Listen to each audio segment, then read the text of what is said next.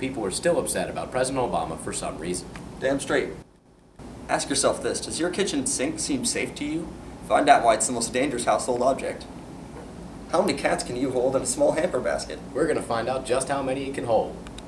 Sorry, Stuart, but since we have breaking news from downtown, for the story we're going to our infield reporter, Dave.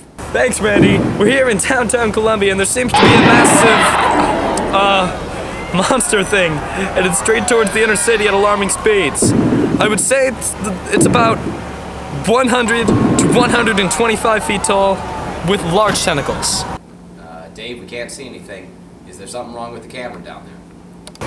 Sorry, what? Oh God, what is that? It seems there's some sort of electricity.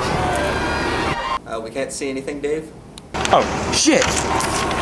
Damn it, Philip, you forgot to take off the lens cap, you buffoon! Looks like it's some kind of giant robot thing. I'm sorry, what? Okay, things are getting a little dicey here. Getting a little bit of distance, but the monster seems to have Philip, are you getting this? I'm sorry, what, Dave? You're talking pretty fast.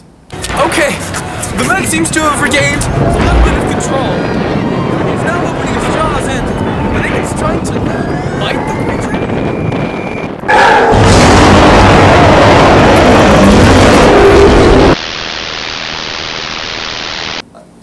Dave, are you there?